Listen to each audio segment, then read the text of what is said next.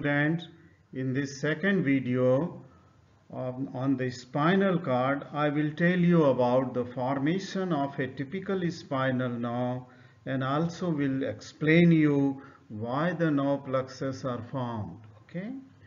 Now let us move to the next slide where I will tell you about the formation of the typical spinal nerve.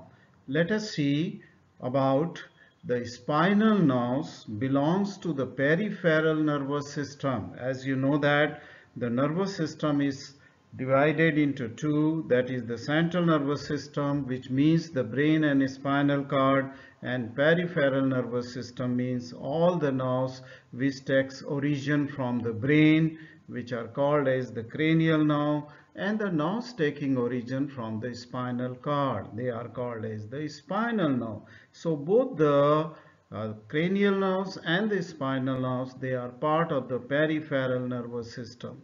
There are 31 pairs of the spinal nerves, means 31 on the right side and 31 they take origin onto the left side, which are attached to the spinal cord, and they are 8 cervical, though there are 7 cervical vertebrae, but the spinal nerves are 8. Okay, so there are 8 cervical spinal nerves, 12 thoracic spinal nerves, 5 lumbar, 5 sacral, and 1 coccygeal spinal nerve is there. That makes total 31 spinal nerves. And these spinal nerves, they are attached to the spinal cord and they carry the impulse between spinal cord and various parts of the body. That means this spinal nerve, they extend from the spinal cord to that of the peripheral part of the body, to the skin, to the muscles. Okay. So these are the spinal nerves which are connecting the parts of the body to the central nervous system through the spinal cord. Okay, through the spinal cord. Now these spinal nerves, they carry both motor and sensory impulse, as I will tell you after a few slides. Okay, how this motor and sensory impulse are carried by the spinal nerves. Okay, and from spinal nerves to the spinal cord, from spinal cord to the brain. These are the impulses are going, both sensory and motor impulses are going. Now spinal nerves from T to T12 that are called as intercostal nerve. Of course T1 is also called as intercostal nerve, but these nerve between T2 to T12, of course T12 is also called as subcostal, not the intercostal, but for ease of understanding, remember that T2 to T12, which are intercostal, are classified as typical spinal nerve. Okay, why they are called as typical spinal nerve? Because they don't take part in the formation of the nerve plexus. What does it mean? It means that all other nerves, that means from C1 to T1, that is all cervical 8 and first thoracic, they are involved in the formation of the nerve plexus, which is called as cervical plexus or the brachial plexus. Similarly, that is from L2 to that of the sacral last segment S4, they are also involved in formation of the nerve plexus, which is called as lumbosacral nerve plexus. Okay, so these are the nerve segments, I mean say spinal cord segments, which gives origin to the spinal nerve, which are involved in formation of the nerve plexus. Okay, so while the T2 to the T12 spinal nerves, they are not involved in the formation. We will understand why there is a formation of the nerve plexus in the sacral, lumbosacral region and in cervical region, why it is not there in the thoracic region. So I was telling you that from T2 to T12, the nerves which are there, they are called as typical spinal nerve. Okay. So first I will tell you what is the structure of a typical spinal nerve and what are its parts. So these slides will tell you about the parts of the typical. This as well as the next slide will include the parts of the spinal nerve. If we see the parts of the spinal nerve here in this diagram, see this is the transverse section of the spinal nerve cord, and this is the anterior gray horn or the anterior gray column. This is the posterior gray column. Central canal is in center. Okay, so this is S-shaped is the gray matter, surrounding to is the white matter, what we have learned in our last video. Okay, now the spinal nerve takes origin or is arising from the spinal cord with the help of the roots, and these roots are called as ventral, where I am just focusing this pointer here. This is the ventral root because it takes origin from the anterolateral sulcus, as we have learned in the last video. Okay, this is the median fissure, anteromedian fissure, and here lies the anterolateral sulcus on the whole. See this anterolateral sulcus from where the various rootlets are taking origin, which ultimately form the ventral root. Okay, so this is the ventral root. And similarly, from the posterolateral sulcus, rootlets which are arising, they ultimately form the dorsal roots. Thus, spinal nerve is attached to the spinal cord with the help of the two roots, ventral and dorsal roots. Okay. Okay, now this ventral root, which takes origin from anterolateral sulcus or ventral aspect of the spinal cord, okay, it contains the bundle of the motor fibers, and to motor fiber we also called efferent fibers, because these fibers, they are the axons of the neuron which are going outside the central nervous system, that is outside the spinal cord. Okay, and as I said that they arise from the motor neurons which are located in the anterior horn, gray horn, okay, anterior gray column also here. Now the dorsal root here, it is the bundles of the nerve fibers, okay, which are known as afferent or sensory fibers. That means they are bringing the sensation from peripheral part of the body tissue, skin, towards the spinal cord. Okay, and their neuron is located outside the central nervous system, that means outside the spinal cord in this ganglion, and each dorsal root contains a ganglion called as the spinal ganglion or dorsal root ganglion. Spinal or dorsal is collection of thousands of the neurons, okay, in this small ganglion, and they are sending their peripheral process to the various parts of the body, to the skin, to the muscle, to the joint, from where they are collecting the in the sensory impulse, and then this with the help of their peripheral process, okay, these impulses are brought to that of the dorsal gray column, okay, which is nothing but contains the sensory neurons, okay, sensory neurons, as we have learned in the last video. Okay, last video. So this is the first part in the formation of the spinal nerve, that means roots, and there are two roots, ventral and dorsal root. I hope that this is clear, ventral and dorsal root. Next, go to the next slide where we will see the other parts of the spinal nerve.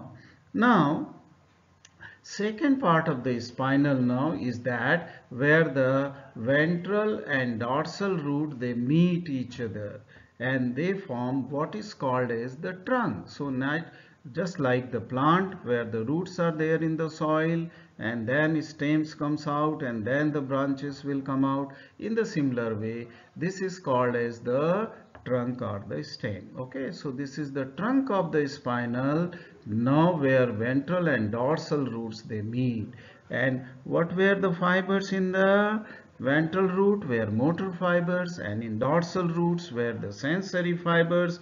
That means here the ventral, I mean say the sensory and motor fibers both are there in the trunk. Both are collected inside the trunk. Okay. So after the trunk, then this trunk it comes out through the intervertebral foramina. That means the spinal cord and roots they lie within the vertebral canal, and then this trunk lies at the intervertebral foramina, from where it comes out through intervertebral foramina outside the vertebral canal, and then immediately outside the intervertebral foramina it divides into two branches. So third step in the formation of the spinal nerve is the branch. So first was root, second was the trunk, small trunk, and third are these branches, and these branches are called as rami. Okay, they are called, plural is rami, ramus is a singular. So there is a dorsal ramus, okay, and there is a ventral ramus. The ventral ramus will go towards the lateral and anterior aspect of the body, okay, while the dorsal ramus will go posteriorly. Okay, it will go towards the back side. Okay, it was backs. So there are two rami, ventral and dorsal rami. When we just see about the ventral ramus, it has both the type of fibers within it. The which fibers? Motor as well as sensory fibers, and they are innervating. That means the branches from this ventral ramus is innervating into the lateral side of the body and to the ventral or anterior aspect of the body. Okay. So they are supplying to the anterior and lateral regions of the body.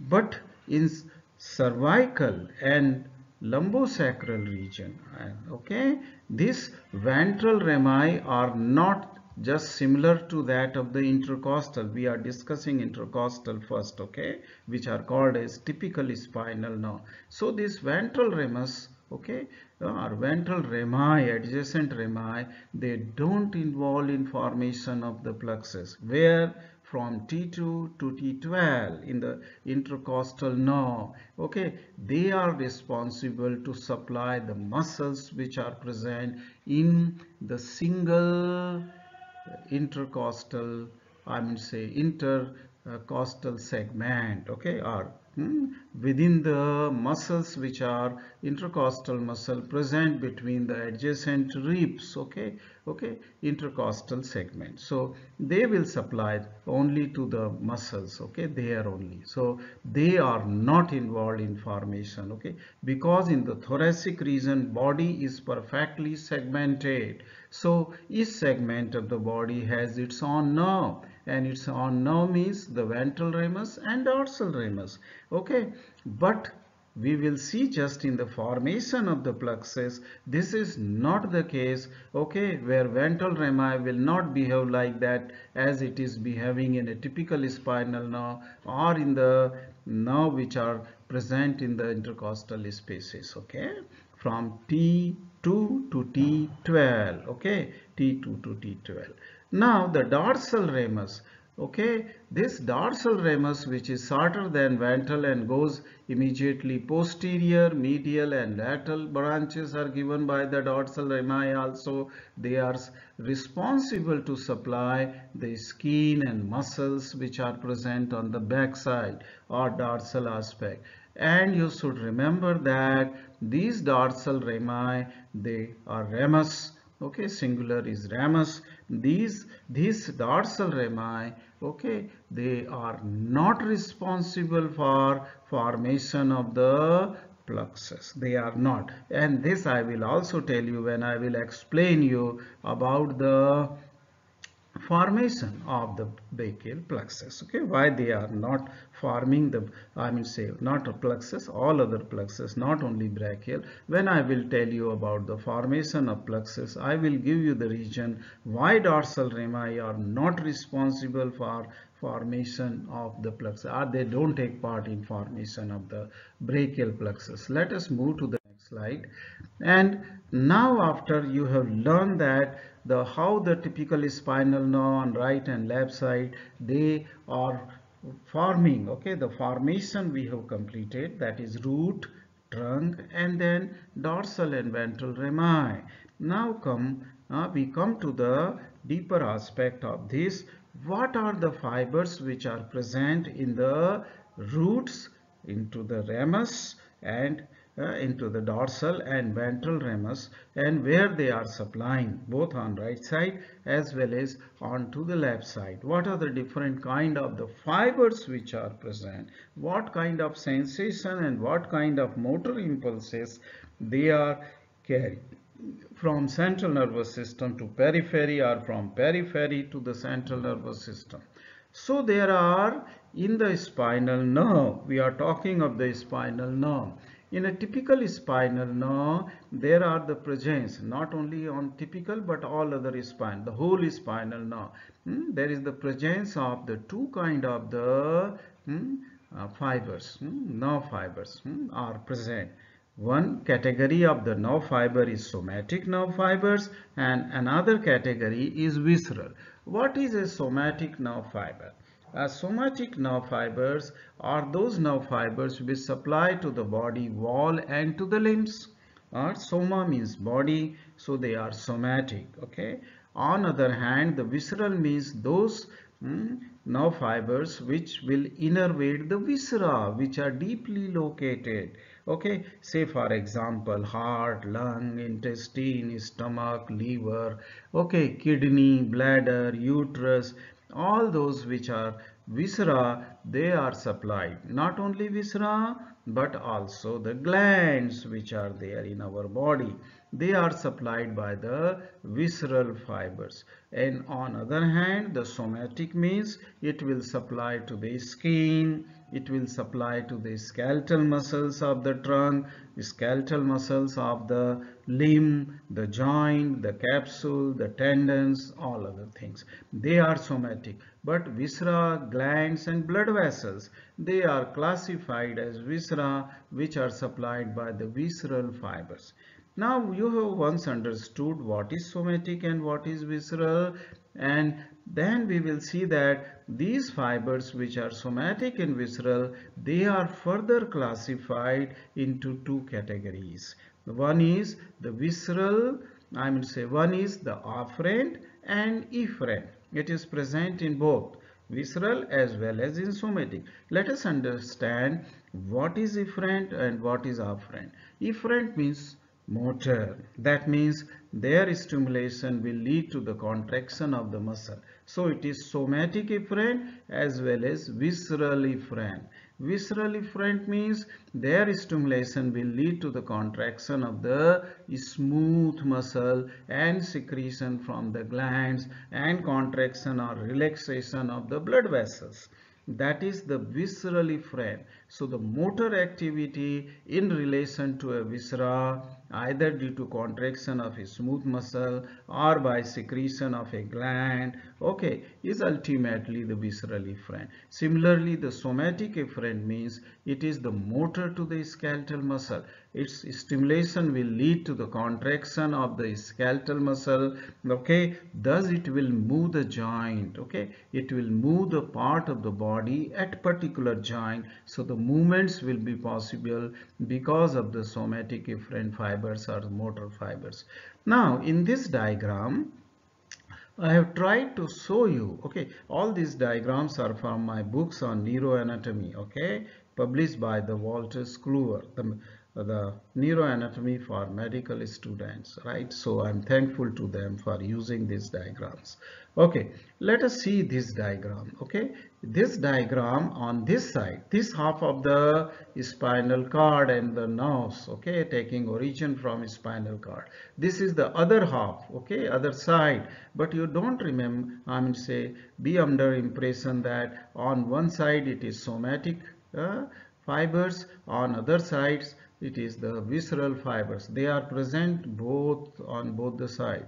That means this side will not only contain somatic afferent and efferent, it will also contain the visceral afferent and efferent. So it's true on this side also. So don't be under impression. Though just for simplicity, okay, I have drawn on one side somatic and on other side the visceral fibers. Let us see here.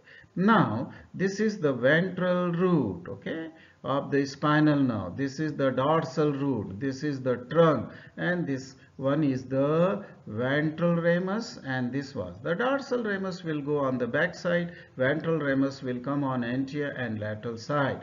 Now the ventral ramus, ventral root of the somatic, it contains the efferent fiber, somatic efferent, which takes origin from the neuron, anterior horn cells, and then they go and innervate to the muscle. They may go to the dorsal ramus as well as they are going to the ventral ramus and innervating. Through the dorsal ramus, they will innervate the muscles of the backside, and through the ventral ramus, they will innervate the muscles onto the lateral, and that is onto the anterior side. And if it is a typical spinal nerve of this, say intercostal space from T2 to the T12, then this will innervate the muscles, intercostal muscles of that particular segment. That means a particular segment of the spinal cord which will innervate to the muscle, that is the myotome. Okay, so that portion is myotome, innervated by a ventral rami of the spinal segment. Okay, that means in the ventral rami, all the efferent fibers or motor fibers which are going, they constitute, okay, a segment of the spinal cord, and this segment of the spinal cord which will innervate to the muscles, they muscles belong to that myotomic segment, which I will explain further in embryological development of this muscle after 2 slides. Okay, after 2 slides. So this is the ventral rami. Okay, going to the muscle are the somatic efferent. Okay, so see that this somatic efferent will go also onto the dorsal side, although I have not shown it here for simplicity. It will go to the dorsal as well as the ventral ramus. Okay, because here in the trunk, okay, of the spinal nerve, both visceral, not visceral, the somatic efferent and somatic afferent, that is the motor and sensory, are there. See here in the dorsal root, this is the dorsal root ganglion where thousands of the neurons are present at each spinal segmental level, okay, in each dorsal root, and it has a peripheral process which is bringing the sensation. Here the impulse were going towards the muscle outside the spinal cord. And right up to here the impulse will generate in the skin, in muscle, in the joint capsules. Okay, so in the somatic body wall, this impulse will, an impulse in the skin or pain, touch and temperature, mostly from the muscle, joint and tendon. They are the proprioceptive sensation is stretch, and the all kind of the tensile, this means muscular tension, okay, vibration, all these kind of sensation are brought from here, and these fibers, they are the peripheral process which are bringing these impulses, okay, of the dorsal root neuron, okay, which are present in dorsal root ganglion. And its central process will go and end into the dorsal gray horn, which is a sensory gray column or gray horn. So this is how the somatic efferent and afferent nerve fibers are present in a typical spinal nerve and all other spinal nerve from C1 to the coccygeus. Okay, C1 to the, at the same time, this will also contain second category of fiber, what is called as the visceral afferent and the visceral efferent fibers. Visceral afferent and visceral efferent fibers. Here you will see that the visceral afferent and visceral efferent fibers, they are having in the, again in the ventral rami, okay, or ventral root, and then into the trunk, and then the ventral and dorsal rami.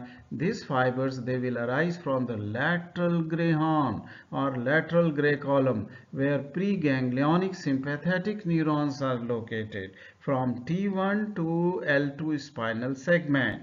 There is no lateral horn above the T1, and there is only one lateral horn, I mean say portion of lateral horn is between S2 to S4, is sacral second to 4. Otherwise, from below the L2, that means L3, L4, L5, S1, there is no lateral horn. So the autonomic neurons are these visceral neurons. They are not, they are located here only in the two positions of a spinal cord, T1 to L2 and S2, S3 and S4. And these neurons, they are shorter than, I mean say smaller than, these are the motor neurons, but they are also motor neurons. Preganglionic sympathetic neurons are motor, and they send the motor fibers, that means efferent, visceral efferent fibers, which will come from the, after crossing to the ventral ramus, it will jump onto the sympathetic chain,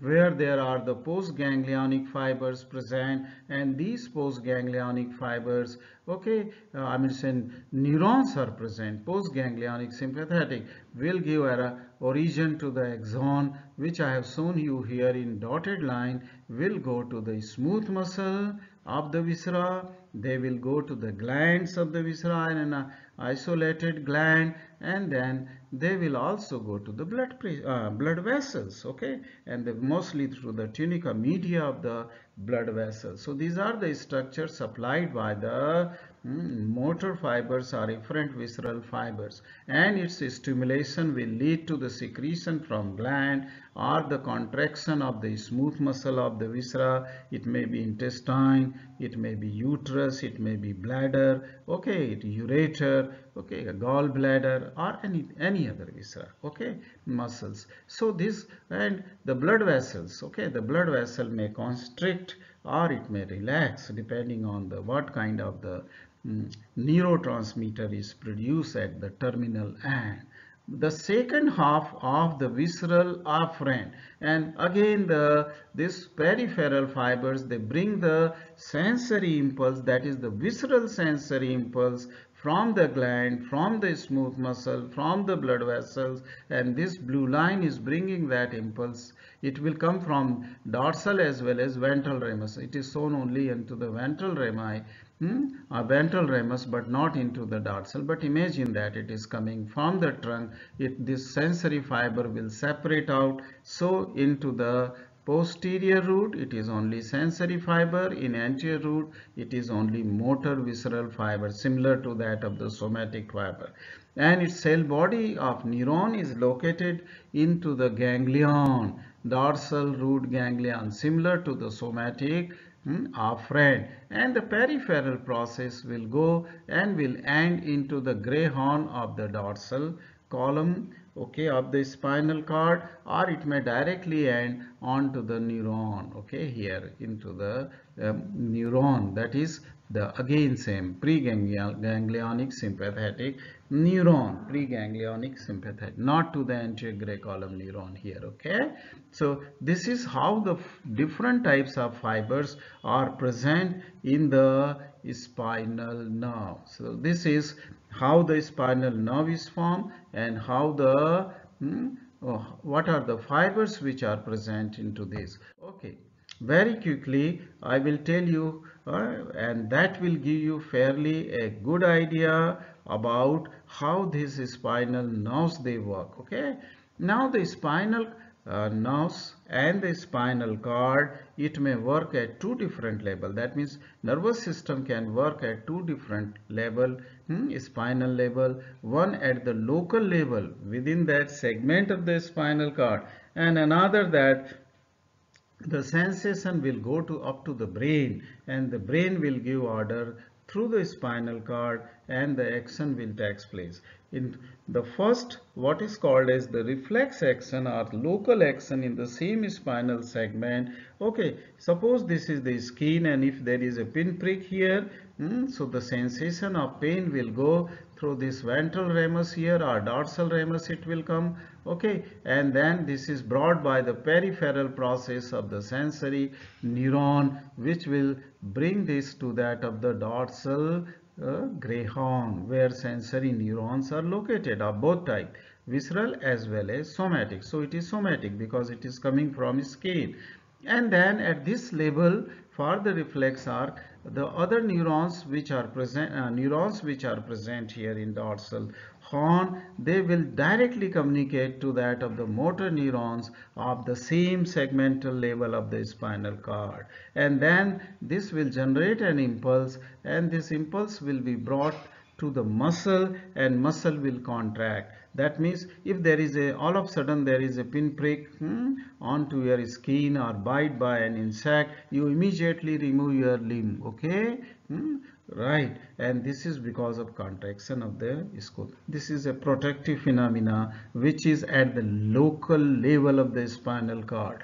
But if on other hand, most of these responses are from the central nervous system, that is brain. Say for example, if your finger is touching to that of the heat, okay, heat, the another sensation going from that of the skin, so it is somatic sensation. This blue line is a peripheral process of the neuron dorsal root ganglion cell, and then its central process will bring this impulse or the sensation of the burn or the sensation of pain and heat at the posterior gray column. The posterior gray column neuron will just then cross axon of that second order neuron, will then cross to the opposite side, and it will go ascend in the spinal cord right up to the brain through the thalamus, okay.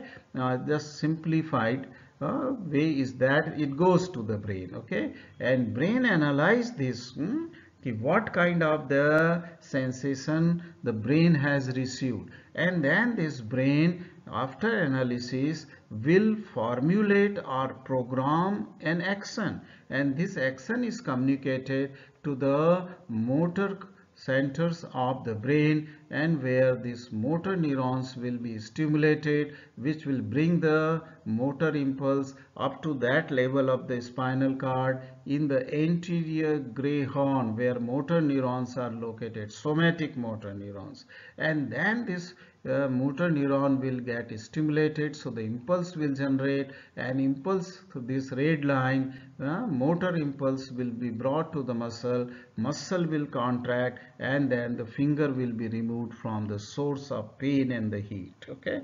This is the way how your brain first realize and gives an order to do the appropriate action, so that your protection is in the mind of the brain, okay.